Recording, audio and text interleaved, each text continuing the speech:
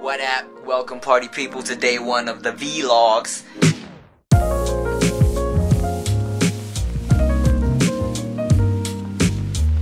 My name is Timothy DeLaGhetto. Been on YouTube for like over 13 years. Whenever someone asks me like, what do you want to be when you grow up? I would say famous, you know what I'm saying? That was always the plan. I knew I was gonna be entertaining people somehow. Hey, what up YouTube world? It is I, Timothy DeLaGhetto. I stumbled across YouTube. I was like, oh, I've never seen a website where anybody can upload any footage from their phone or whatever. And I started just uploading just like stupid webcam videos. Hey, what's up YouTube? And since there weren't a lot of people uploading back then, I started to hit like these most viewed lists, you know, and then I thought, oh, this might be a good way to maybe get my face out there. Okay, here we go. So I kept doing it. Oh, Took it a little more seriously, the more people started watching, and here we are. Gordo sketch, take one, take one. Yeah, I wrote something stupid at like 3 a.m. last night, and today I'm gonna shoot a little sketch. Come in and be like, all right, El Gordo, we got you. Some shit like that. All right, El Gordo, you said everything we need to hear. Put your hands up, you're under arrest. It has to do with a Popeye's chicken sandwich because, you know, that's all the rage right now. That works for me. I always liked performing. I always liked just being on stage, entertaining people. Everybody in my little group, we all were just big like rap fans, hip hop fans, ever since I was like a little kid. I started just freestyling with the homies, just goofing around. Big Tim, yo, I bust like M80s and I got fake ice from the back of the source.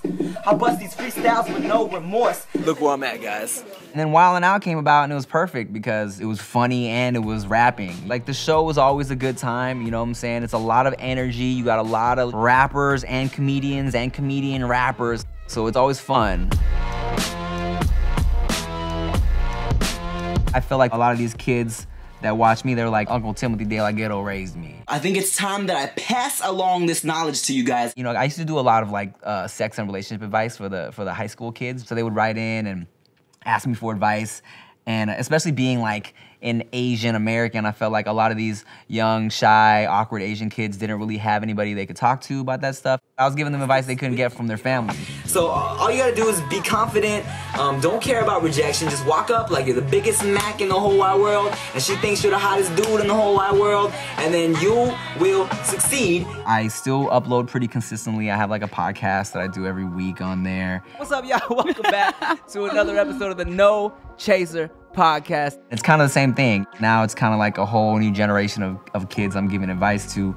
We were together for almost 3 years, and now it's gone, and it hurts.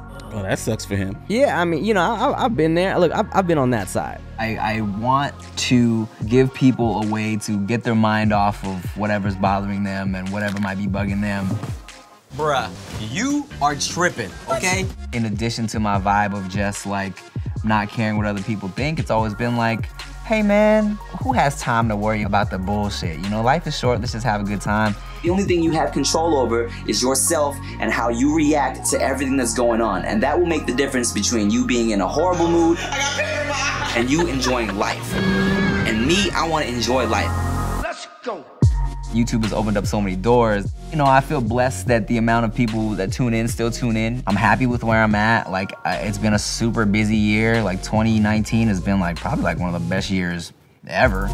I really wanna just take it next level in terms of my own content and brand and what I'm doing. I've been talking about like writing a movie, but I'd love to be, you know, starring face of a movie. And just trying to just elevate on every level, you know?